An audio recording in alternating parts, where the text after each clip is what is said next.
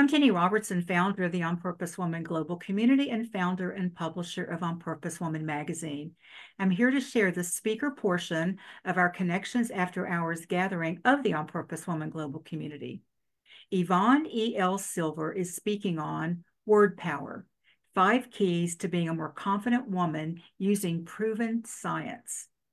Yvonne E.L. Silver is CEO for Women in Wisdom Media, for women entrepreneurs seeking to flourish. She's a speaker, author, entrepreneur, executive coach, CPHR, and emotional intelligence consultant with over 30 years of experience in 8 startups.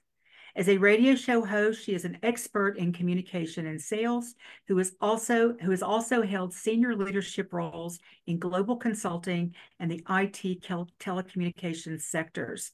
Her passion is helping women re-energize their voice, leverage their presence, and clearly showcase their value for expansive business growth. And you can find out more about her on her website, which is yvonnesilver.com, and that link is also in the text of this video.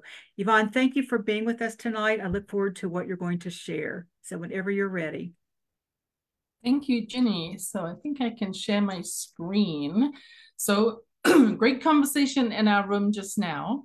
And I put together some slides because basically I have slides already. And I think it just elevates when you've got something visual as well as listening to what I'm told is a lilting English accent. So I'm going to go ahead and share my screen. Let's make sure we can all see it. Okay, and let's see here if I can just put myself in the corner there. Does that work? Is everybody seeing my screen? Yes. Yes, awesome. Okay, cool. So this is our topic. Let's just see if I can move this down here. There we go. Okay, so I had sent through 3 bullet points and then now it's ended up being 5, but there's lots of content here. So I'm going to focus primarily because I know that for me, remembering through menopause, anything longer than 3 bullet points was not happening. So 5 points for me was too much. So I did 3. So those 3 are why women make better leaders. And this is what was the advertised content. Powerful words. So what do you need to stop using and what can you start using instead that's even more powerful? How to showcase your value so that ultimately you get bigger sales if you're in business for yourself, or if you're internal, how that can lead to securing that promotion. How to speak up for your needs. That's what this session is all about. So I've already turned off my camera, so I can't see if everyone's waving, but I'm just going to assume that everyone is saying, yay, I want to learn how to speak up for my own needs in a new way. So just a little bit about me. Yes, you heard the official bio. So certified executive coach. So that's the last 15 years following a 20-year career of working as a senior HR professional, interviewing and hiring about 6,000 people in that time, working with a variety of different startups. So I've worked with some of the best trainers and transformational leaders along that timeline. Jack Canfield, T. Harv Eker. I'm a Warrior Camp grad, if anyone knows T. Harv Eker. And my passion is working with women entrepreneurs in particular who are seeking to flourish. And they want to do that by having more confident conversations. So I'm older than I look. So yes, I have 30 years of business experiences, working in 4 countries internationally. So that's the lens that I'm bringing this content today. And this is just a little context because I did write a book. I'll share a bit more about that in a minute. And I wrote it for my mom. So here's my mom on the right. Here's me. That's my first school photo. I think I'm 5. And here I am being the rebel. So that puff of hair at the front there, it was all nicely slicked down. And I took my hairband and I scrunched it and put it back on so that I could be me. And that was that cheeky little grin there. So I've always been a bit of a rebel. So my mum, just a quick story. I grew up in London, England. My dad came back from World War II with a bullet in Dunkirk. He got a bullet grazed his forehead. He came back with PTSD. and as many thousands, hundreds of thousands of men were in that scenario, he didn't get any treatment. There just wasn't enough treatment for those returning veterans. So he ended up being a very angry man, and he took it out on my mom, who was originally a professional businesswoman, very successful. And yet by the time she married him and had 2 children, she had pretty much lost her power because she didn't have her own car anymore. She didn't have her own income anymore. And he was constantly criticizing her and belittling her. So she lost her dignity. And then he took the car keys and wouldn't let her drive the car after she taught him how to drive. So it was a very sad experience growing up. And she ended up losing her voice. And then he turned on me when I was 11 as well, and yelled and screamed I would never, ever be successful in life because I flunked an exam by 2 marks. And I ended up losing my voice going into high school as well. So this passion, when I decided I wanted to write a book specifically for women, was written to my mom, my first unmentor, dedicated to her, as she showed me what not to do. And so that's what that history is all about. So Words, Women and Wisdom, The Modern Art of Confident Conversations is that book. It's 40 words and word concepts to help women ask for what they want and get it, not by being aggressive, but by being assertive and using powerful language. And that helps everybody to really earn what they are worth. And it hit bestseller overnight back in 2018. So I'm super proud of that book. And many of the concepts I'm going to share today draw on that. And then I took that book, did more speaking. So I'm out on the speaker stage, sharing insights like this. I mean, we're doing a lot of virtual work. And ultimately, it's about helping women to become better leaders of their own life, leaders of their business, or leaders in corporate. And there's a reason why women make better leaders. We had a little snippet of conversation there about that, but here's a bit of data. So this is from Volga. Actually, I'm going to type it in the chat window afterwards because I'm so dry I can't even pronounce it. Zenga Folkman research. So what you're looking at on this chart is out of the Insider magazine, they published a study they had done looking at competencies. So you've got the male's percentage of competence next to the female's ranking on confidence as well, on competence. And then you can see the difference in between. So things like taking initiative, yeah, we do that a lot better. We display a lot more integrity. Someone talked about that a minute ago. Driving for results because we care. We want to see the impact. Practicing self-development, developing others, motivating others, building relationships. These top 10 things in green are all the things that women were ranked as doing more effectively than men. And those are core things that make business leaders successful. So while we rank lower on solving and analyzing problems, if you don't have people on your team, you don't have a relationship with your client, it really doesn't matter how powerful you are at solving a problem. So that's the data.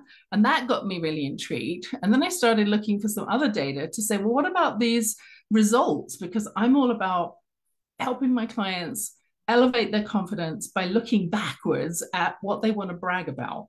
Now, many people squirm at the word brag. So reframe stands for brains, resilience, action, and goals. And when we brag and we talk about it in those terms, it makes a huge difference because it's about the impact of how we created the results that we wanted for our goal. So this is where we're showing that over the data from the Peterson Institute, there was a 15% increase in profitability when there was women in the C-suite. Huge, huge difference. And then McKinsey did a study as well. This was over 1,000 companies. And again, when there were women and more gender diversity on the leadership teams, there was outperformance in profitability, creating new value, and obviously the cultural ethnic diversity piece as well. So there's data there. And then I know from my own experience that working with a lot of leaders, when we have authentic female leadership, There's less ego involved. There's more joy. We're here to create something with maximum impact. We do it by demonstrating competence. We don't just talk about it, that it's a possibility. We actually live it and breathe it and do it. We tend to ask, not tell. So naturally using a coach approach, then we use the carrot versus the stick. So we want to attract people by using honey versus the actual stick of poking at people. And that's our style. So that's when we become authentic. And then there was another study that I wanted to share all about building trust, which I think is so important when we start working with a new client. And how do we build trust? 3 C's. So it's really easy to remember. First, we show competence by actually doing what we said we were going to do. So we can start our email by, as promised, here's the ... whatever it was that we promised that we were sharing with them. And we do that for the first 2 or 3 emails or 2 or 3 LinkedIn messages to reinforce the fact that not only are we competent, but we're actually doing what we said we were going to do. We're being consistent. And we've got that competence, and now we've got consistency. And the last one is caring. So we care, and we show we care by actually doing something with the information that they tell us. So in corporate, it would be about an employee engagement survey that actually gathers data, but the leaders then don't do anything with it. So when we're listening to our clients, when we're our own business owner, how do we then implement the changes that they're asking for and then loop back in the conversation? Because you told me this, here's what we're now doing. That is showing that you care. It's not just in one ear and out the other. And that was from 3 PhDs in the Center for Creative Leadership. So there's all kinds of neat information I'm going to share here. But at the end of the day, Maya Angelou said it the best, I think, is people will forget what you say, but they never forget how you made them actually feel. So when you care, that starts to be the thing that is noticed, is that you made them feel a certain way. So what are these powerful words? You're probably curious now, right? What do we stop and what do we start? So asking and negotiating, I am a coach, certified executive coach, so I use a coach approach anyway, but I love the question. I'm curious, how can we? So it's not a will you, won't you, do you want to, yes or no answer. They can't give a yes or no answer to a how question because it provokes them to think. How can we? So you're building right away, yeah, we're going to work together. It's the we conversation. When could we? What if? So these are all very powerful, positive words, but I very rarely use the word why because it gets people's backs up. If you've ever been asked, well, why did you do this? And why did you do that? Right away, you feel like you got to defend yourself. And that's not a good place to start a collaborative relationship with the client. So I don't ask, why are you keeping awake at night? I hate that question. Who wants to start there? I would much rather start with another phrase of appreciative inquiry, which I'll share in a little bit. So asking versus telling is what's under this little banner at the bottom here. So yes, when we ask versus coming in and saying, well, I see your problem is this, we're going to actually have a much better result working with someone. So asking versus telling. So that's some words that we can start to include. Okay, there we go. And then we've got things like should. Have you ever said to yourself, oh, I should have done this, I should have done that, or to a friend, you should have done this, you should have done that. Well, should is one of those words that has this heavy tone of obligation to it. It's like I'm doing it because I feel obligated to someone else. I didn't want to do it. How about we reframe it to could? And could has this energy of lightness and possibility. And hey, I could do this, I could do that, but it's a choice. It's not a I must do this. Powerful. Take out the word just. Oh, I just wanted to do this. Well, now you just made it sound so small and insignificant that why would people listen to you? So take that word out because that is not elevating power. And when in doubt, pause. Use a power pause. I talk about this in my book, creating a power pause statement. And it could be something as simple as, that's an interesting point. I want to get back to you after thinking about that. Let's book an appointment next week. but create a powerful sentence ahead of time that you can use, or maybe 2 or 3, in any situation when you need to pause and catch your breath. So you're responding versus reacting, and you'll be much more in your power position then. And then the other one is about speaking first and last. If you're in a group meeting, if it's a collaborative brainstorming session, for example, set the tone by setting up the goal for the meeting and what the outcome is you're looking for, and then let everybody else speak, give their ideas, and then you're the one who wraps it up at the end. So you speak last. Now you've got all the brilliance of the room that you can synthesize, add your little bow on top, and you showcase not only the value everyone else has brought, which is huge for teamwork, but you also add your elements as well, your insight. We talked about insight a few minutes ago as well, by speaking first and then speaking last. Super powerful. Oh, and then this other one, this is annoying when this is down the bottom. I'll have to fix that for the next time. I'll put it up here for now. Interesting. Let me get back to you. That was the power pause statement.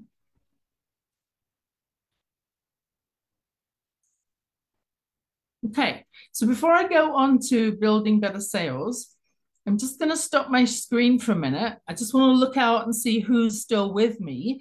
Any other powerful words or language that you use that you want to interject? Because this is an interactive conversation, right, Jenny? Anybody? Yes, you can't see me. Yes. Yes. I want to add. Oh, go ahead. I'm sorry. Uh-oh, that's a non-power word, isn't it? Okay. Beep, beep, beep. I was going to say that I didn't say just, but that probably wasn't very powerful of me to start out that way. I believe if you say you believe something, it's a lot more powerful than if you use the word think. I think something. Right. Yes. When you believe it, it comes across with a passion and your personal integrity, versus thinking about it, which can sound very analytical and like it's an unfinished thought. And there's still more to add, and you want to be complete and you want to be in your full integrity. Absolutely. Thanks for sharing. Anyone else before I go on to the next piece? I was going to say, interestingly enough, I was going to say what Karen said about, I've really stopped using the word sorry. Like, yes. I apologize. I will, if I've done something, or if I'm late with something, my apologies for blah, blah, blah, but I'm sorry just feels so defeative. That's even a word. Yes, it's in my book. Okay. Take it out. Way too much. Say that way too much. Take it out. It's better to say, I messed that up. I trust that you will allow me to fix that. So you're asking for permission. You're not asking for permission. You're asking for forgiveness if required. Yes. Mary, you had unmiked as well? Yes. To me, it's not just the words of being powerful. I think it's also the tone that you take. So if your tone is more confident, then you will get more desired outcome than if you are having any questionable in your tone. So like that's one of the things I've learned lately is the tone, the confidence in your tone makes people believe in what you're saying more than the lack of confidence in your tone. Yes. So 3 other little things. First of all, always wear a jacket that has a collar, right? If you think about going to play golf, they don't let you just wear a round neck t-shirt. They have to have a collar on the shirt because it elevates the credibility. It elevates the style, right? People listen more, especially men, when you have a collared jacket on. The other thing is, excuse me, about your pitch. And I write about this in the book. If you listen to newscasters, they have this booming, deep, resonant voice. They don't sound like Mickey Mouse. And so women naturally have that disadvantage that we got to practice our pitch, our tone. And when we talk really fast, it makes us sound nervous as well. So slow it down, say less words, use a deep tone, put on a jacket. Thank you for sharing. Yes, lots of tips there. Okay, so let's go on to the piece that a lot of people are intrigued about, in particular, how to get better sales and bigger sales, right? So how do we do that? Let's go back to my little button here. There we go. Okay, so first of all, it's about some strategy, okay? So I don't ask that question, you know, what's your biggest pain point? What keeps you up at night? I think that's so old hat now. That, you know, antiquated sales techniques are teaching that still. I believe in starting with the energy of reciprocity. So we start with, hey, what's working really well in your business now? And people share because they're happy to share what's working well. They're excited about their business. And then how could it be even better? Because that sounds amazing. How could it be even better? And then they share a bit more. And what sometimes comes out is a natural confession point of, you know, it could be better if I had done this, or I wanted to do this, or if I hired this person. And they self-identify that there's some sort of challenge anyway. Or if they don't, that's okay.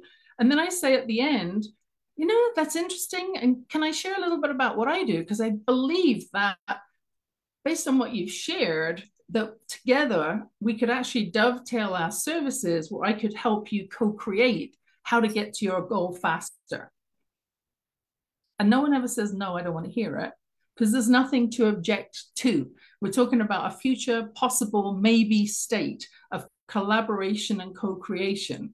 And who doesn't want to co-create something that they've never had? It's fun, right? So that's my approach, appreciative sales kinetics. The other thing is I use a personality science tool that focuses on specifically biology, the science not of psychology, but of biology. And I'll share a bit more about that in a little bit. And then also sales velocity. How do you work smarter versus harder? Well, you cut down the number of conversations that you have, and they don't drag out over weeks and months, because you know what the person's personality style and preferred communication style is. So you give them what they want in conversation one. And so you can actually speed up the cycle by being smart, working on sales velocity using that same psychology tool. Pretty cool. So a couple of things I wanted to share. This was actually something I shared with the real estate group as well, but they were looking to increase their sales. So first off, think about what's naturally occurring and tap into it. So right now we've got summer, we've got barbecues. You don't have to tell people it's summer, they know. And they're very appreciative of how you could dovetail your services into those summer cycles, or perhaps add on something special for summer. Where can you meet up with groups versus selling to one-to-one? Go to the group that has the number of people in their community already versus trying to build your own community. It's going to be so much faster. Make sure you're really clear on your ideal client profile, because that will be the basis for what you put on your website, what you put on your brochure, your business card, everything you talk about in terms of what you do. So for me, women entrepreneurs seeking to flourish. It's 5 words. It's pretty easy to say, well, I'm either a woman entrepreneur or I'm not. I'm either ready to grow or I'm not, and self-select in or out. So that's the 5-word summary. Who do you work with? What's the result that you get for working with that client when you're working with that client? For me, it's about seeing them flourish. And then also tapping into what are some of the everyday things that are happening in people's lives anyway. You know, are they having a new baby? Are they moving house? Are they having a tax moment? You know, what is it that they're doing right now, and tapping into that timeline and that transition point? Because when people are in transition, that's more likely when they're open to new ideas. And the other thing is reduce competition. Oh, it's so dry here. What I mean by that is be the one who is the expert on the topic, and teach people, the 65% who aren't ready to buy yet, teach that group something they didn't know before. And I heard a couple of people, Cassandra, talking about this in particular, and Sandra as well, things I didn't know. So now I'm going to go do some research. I'm curious. So when we think about teaching, we then naturally are the go-to expert that they're going to be thinking of top of mind first, because we introduce them to the idea. And that's far better than trying to compete and go for the 5% who are ready to buy today. Takes a little longer, it takes a little more skill sometimes, but it's well worth it. So here's those 2 questions. Again, right? Simple. It's about gratitude. What's working really well for you in your business? How could it be even better? And that's 2 of the questions. Thank you, David Cooperrider, for introducing us to appreciative inquiry. He had 4 questions. I just used those 2. The other thing is building up your confidence muscle by knowing what you're capable of. I can sit in my confidence fully and say, not only have I worked with startups that went to 12 million, I've interviewed and hired 6,000 people. I've worked in 4 countries internationally. I've been a VP in a global talent management firm. I also, as a coach, got my first 30 clients within my first month, which is pretty much unheard of. And so I can speak to that because I'm helping others do what I've already done, which is very powerful. So that's my own personal value proposition. I also look at how can I help my client make more money so that they can afford to pay me? Because if they're not seeing how that works and what the ROI is on my fees, then we're not in business together. How can I help them save money, save time, decrease expenses, in addition to elevating the revenues? And maybe that is about gaining or retaining clients, or maybe it's a product offering, or maybe it's about adding or engaging staff or deleting things that are creating turnover. So that will save the money. And fostering innovation, if we're adding a new product, what is it and why does the world need it? Because there's a lot of fantastic ideas out there. We don't have to work for ourselves by an hourly rate all the time. If we have a combination of earned revenue, passive income, also have our service revenue, and we have product as well, we don't have to keep worrying about running out of hours, which we do if we have only an hourly rate. So the proven science part on this, I'm just checking my time here, is actually proven. I have a study. I'm happy to share it with anyone who'd like it afterwards. Let me know. How do you increase your sales by up to 300%? Who's intrigued to learn about that? So I use a system that's actually from Codebreaker. And the belief is that sales is actually not a numbers game. You don't keep calling and calling, getting no's and hoping you'll get a yes eventually. It's a people game. It's about getting to yes faster by helping that person make a choice because you know what their preferred communication style is. And it's a science that's actually based on 4 little cards, which actually stand for something. B for blueprint, A for action, N for nurturer, and K for knowledge, which are the 4 different personality types. I'll share a bit more detail about that in a minute. But the essence of it is, if you think about that movie, The Da Vinci Code, right? You've got the secret to the Holy Grail on a piece of parchment wrapped up in this contraption, this cryptex, but there's also a little vial of vinegar in there. This is what being in business is like, right? You only get one chance to make a great first impression. You only get one chance to open the vial of vinegar with the right code, open the cryptex with the right code, or the vial of vinegar is going to break and the secret to the Holy Grail is lost. That's what being in business is like, right? So we want to make sure that we get it right. So Robert Kiyosaki, I think most people in business are aware of him, Rich Dad, Poor Dad book.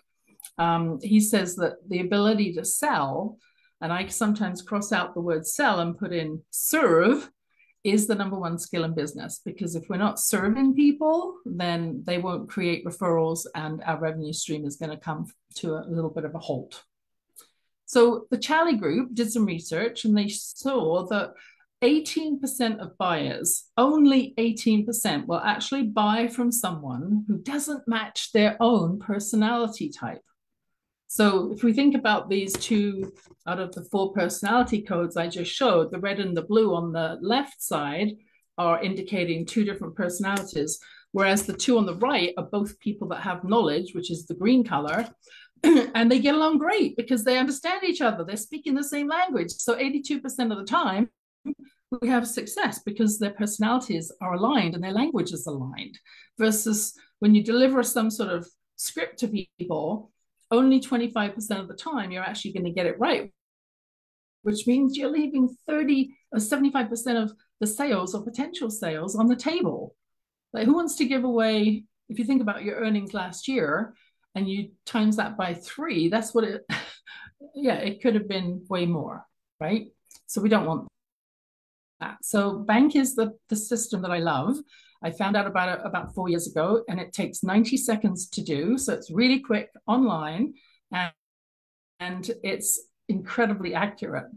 So when I say 300%, quick how this works, if you imagine that the B line of blocks there stands for blueprint, imagine that that is English. We're all here in this Zoom room. We all speak English, right? So I can talk to Ginny. Ginny understands me. We talk back and forth. But if I go up one block and I start talking French to Ginny, like A is the equivalent of French, Ginny may or may not, you know, parlez-vous français? So we're going to miss each other because we're not speaking the same language. If we add on another language, like maybe German, right? And I can, you know, say, hi, you know, ein Bier, bitteschön. 1 beer, please. Right? I'm adding on 200% more connection with people because I'm speaking yet another language. And then if I add on one more language, maybe it's Korean, K for Korean, which I don't know any, I won't try and quote that, then I'm actually be able to connect with 300% more connectivity because I'm speaking the language of that person. And they're all excited because they get me. They're speaking my language, right? So this is how this tool works to actually move the needle, to actually have better connections faster. So just briefly, and this is all online, you can see it again and capture it later. You can even get your own report. I'll give you a link afterwards how to do that. But in quick speed, the blueprint personality is very process oriented. So they make decisions based on facts and figures, having a steady plan, a step-by-step process. You better bring your credentials, you better be organized, you don't be late to the meeting. And typically they are dressed very conservatively because they don't want to be wrong. They're not risk takers. So very much about titles and tradition and systems, predictability. Systems create predictability.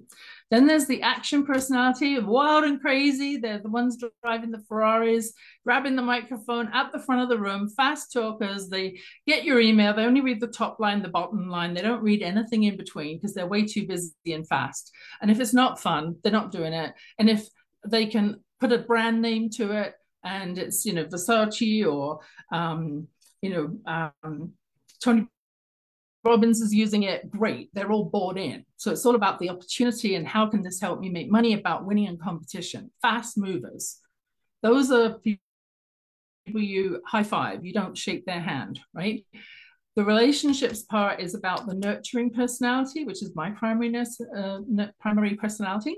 All about relationships and authenticity, watching to see people grow, having teamwork, community involvement, charity, ethics, harmony, morality. And the last one is the knowledge personality. And this is the people that you cannot convince of anything. They need the facts and the figures, the data, the evidence. They need to test it out themselves and see the proof.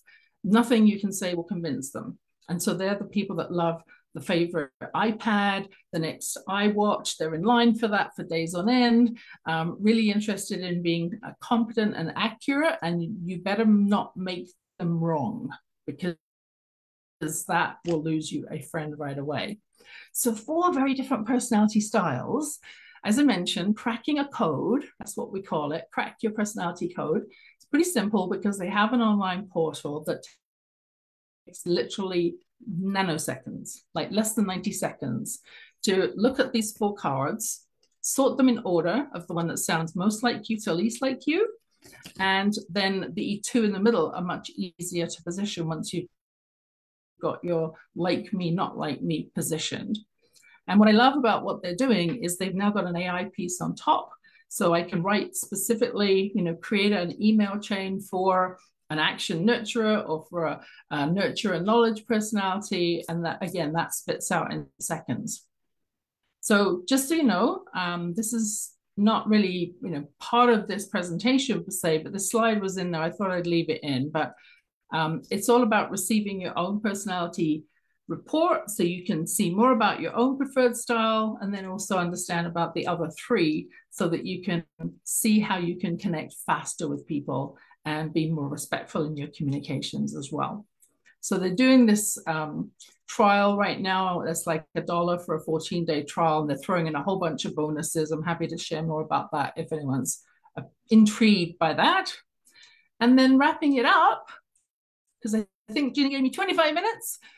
If you're curious to learn more about the book, I've actually got a chapter on my website under the free gift tab. Chapter 8 you can get as a PDF, and that's my gift.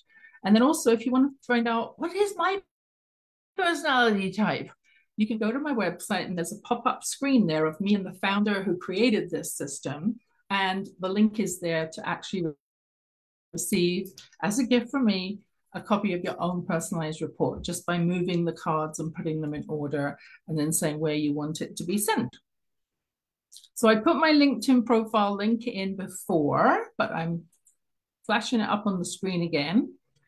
And then I put that question on this other last screen because I wasn't sure if we were going to talk about it before or after.